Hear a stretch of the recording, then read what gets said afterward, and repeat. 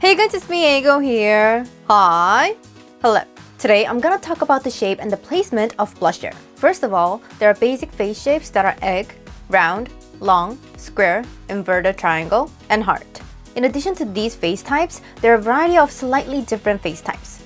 It seems that blush makeup is in vogue these days. Depending on the placement and shape of the blusher, I'll take some time which blusher suits each face type the best. First, an egg-shaped face. An egg-shaped face is one with nearly no visible cheekbones and chin bone protrusion and is held as the ideal face shape. In fact, egg-shaped face looks good no matter where and how you apply the blush, so I'm gonna skip the egg-shaped face.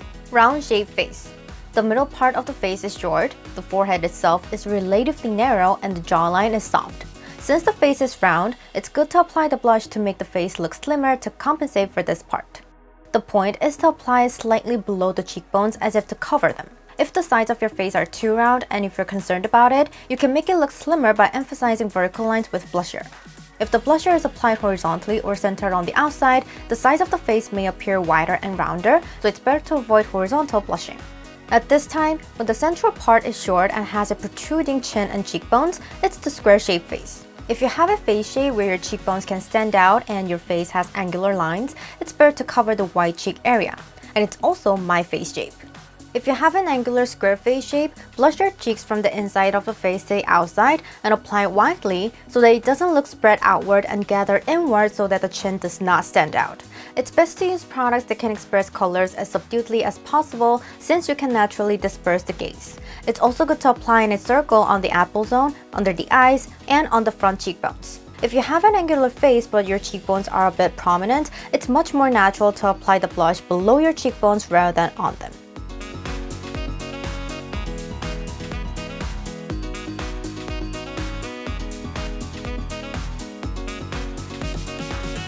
Next is the long face shape. This face shape has the cheekbones that are not protruding and the central part and chin are long. The side of the face is narrow, so the overall feeling is long, so there's an intelligent image, but it can be seen as presbyopia. To compensate for this, it's recommended to apply horizontally from the inside to the outside based on the highest part of the cheekbones. If you apply blush in a horizontal long oval shape, you can cut off the line of sight that runs up and down. At this time, if you connect the center of the nose or apply under the chin together, you can make it look much shorter. If you apply the blush in an oblique line from the outside to give an elegant look, it may make your face look longer, so it'd be good to refer to this point when blushing.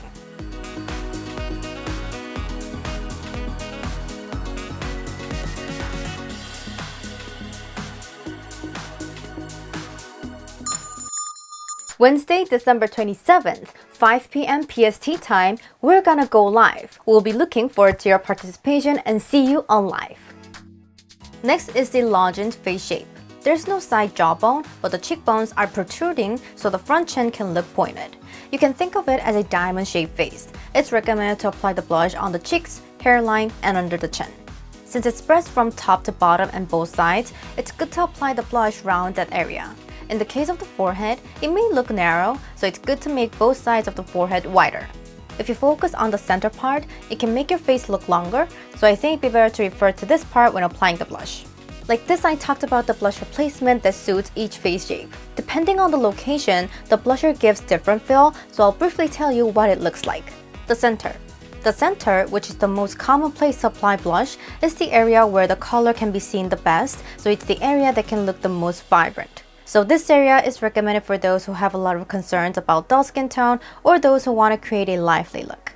Applying blush to the entire cheek area of the face can improve dull skin very effectively, so you can create the most harmonious and elegant calm feeling. This point is to apply bright colors subtly. Blusher that follows the cheekbones on the side of the face in an oblique line can create a slim face without looking like the side cheeks are fat. This placement is recommended for those who want to have a slimmer looking face or those who want to create a sophisticated look. Blushers on the under eye area is often referred to as hangover makeup. The cheekbones in front look plump and give a lively and youthful look. It goes well with a cute and lovely image, and even those who are worried about dark circles under the eye can make up for the disadvantages by applying blush on this area. And now let me finish the video by showing you how to do the blusher. First of all, when applying blush, it's recommended to use a blush brush with a size of about a quarter of the palm rather than using a brush that is too large. When applying the blush in the center, it's recommended to apply while tapping the center of the cheek with a brush lying down, and then finish by sweeping the blush so that the border is natural. When applying blush from the inside to the outside, it's recommended to lay the brush horizontally and apply it lightly first, then apply it a little darker only on the front side.